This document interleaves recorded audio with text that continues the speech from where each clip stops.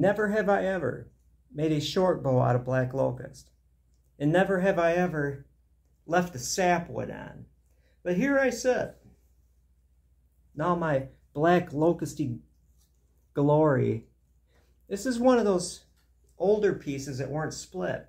Now Osage, I took that round and I split 7, I thought were good staves out of it, but because the pressures weren't relieved when it was drying, it just, the whole thing, basically just a splintery, splitty mess. And I'll be lucky to get a few small plains bows out of it, whereas if it was, you know, processed early, it just is what it is. You know, it would have been a more useful log, but I'll get something out of it. Black locust, on the other hand, same deal, just this round that just dried. And I was amazed at how there was like one little split running down on the outside, and the wood is solid. It really didn't split. A round drying did not split. It was just solid as heck. And so typically you think you have to take the sapwood off of black locust. But I'm thinking about the magical quality of native bows. And you see all sorts of things. This bow was made out of a small sapling of Osage.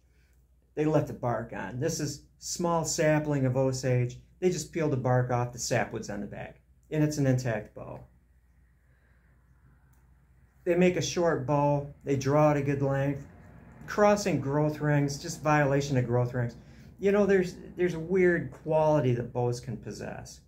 You want to reach that point. It's kind of like a job, and definitely I'm not talking about any specific thing. Let's talk about this job I had at this campground. 2 applicants, me and this other guy. And the fellow, I think his name was Denny, gave us each a weed whip and said, I want you to weed whip everything. And we worked like hell. I mean, we weed whipped 8 hours straight. And then I got the job because I weed whipped more than the other guy. And then it was party time. We barely worked at all. It was not a very well-run camp, poor maintenance, and we goofed off. It was like, you have to prove yourself to be able to goof off. And it could be that way with bows.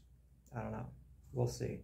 But anyway, I am definitely thinking about experimenting. Perhaps we're looking at the back of a gull wing. Sinew back, of course, which will help support it. But I got to tell you, the sapwood on this black locust is hard. The only question is how tension strong it is. I don't know. But we shall see. That's how you learn. Well, that's all I have to ramble about. Processed quite a few staves, got back from my day job and treating bow making like another job. It is now going on 9 o'clock and I'm beat. Well, see you in the funny pages.